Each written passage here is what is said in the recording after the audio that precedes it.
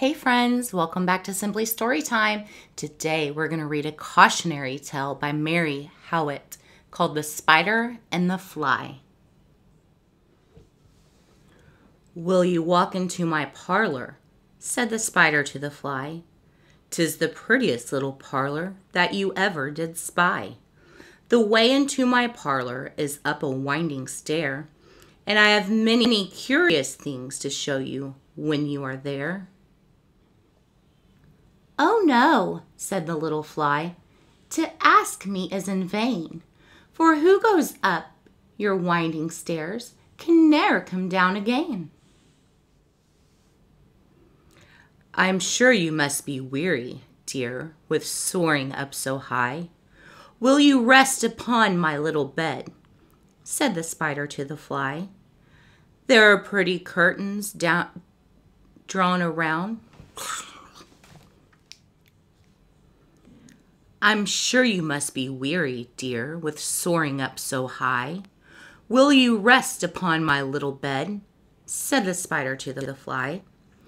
"There are pretty curtains drawn around. The sheets are fine and thin, and if you like to rest a while, I'll snugly tuck you in."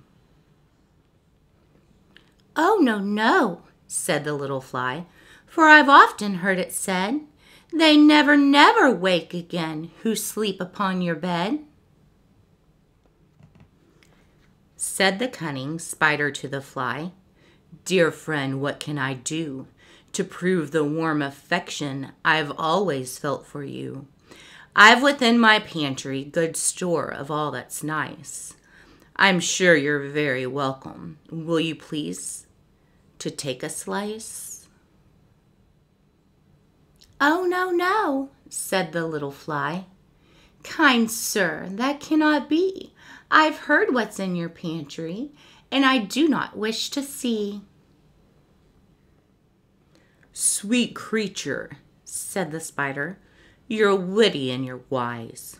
How handsome are your gauzy wings, how brilliant are your eyes. I have a little looking glass upon my parlor shelf. If you'd step in one moment, dear, you shall behold yourself." "I thank you, gentle sir," she said,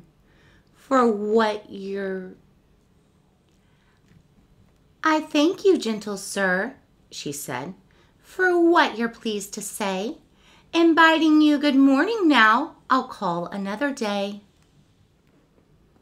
The spider turned him around about and went into his den, for well he knew the silly fly would soon come back again.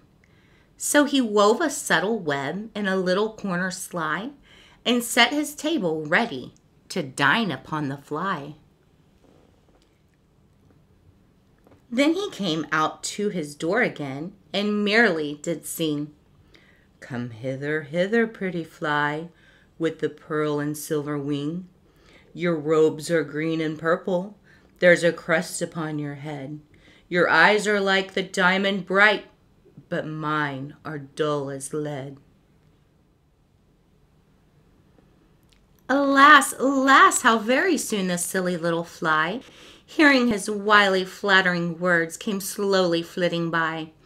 With buzzing wings she hung aloft, then near and nearer drew, thinking of only her brilliant eyes and green and purple hue, thinking only of her crested head, poor foolish thing, at last. Up jumped the cunning spider and fiercely held her fast. He dragged her up his winding stair into his dismal den, within his little parlor, but she ne'er came out again. And now, dear little children, who may this story read, to idle, silly, flattering words I pray you never give heed. Unto an evil counselor, close heart and ear you and eye, and take a lesson from this tale of the spider and the fly. Dear sweet creatures, No doubt you finished our delicious tale and are surprised by this little tragedy. But then again, what did you expect from a story about a spider and a fly? A happily ever after?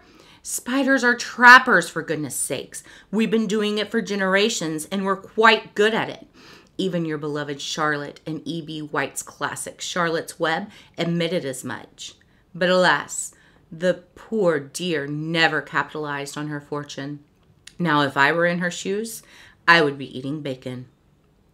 With a wealth of knowledge about spiders and our crafty, carnivorous ways, you'd think my web would be empty. But not a day passes without a helpless bug or two stopping by. What's a spider to do? To be completely fair, my most recent dinner guest put up a commendable fight. But I am a talented and persistent hunter with many schemes up my sleeves. And you can see, I always get my bug. So what does all this talk about spiders and traps have to do with you? Be warned, little dears. And know that spiders are not the only hunters, and bugs are not the only victims. Take what has transpired within these pages to heart, or you might, well, find yourself trapped in some schemer's web. Bon appetit, spider.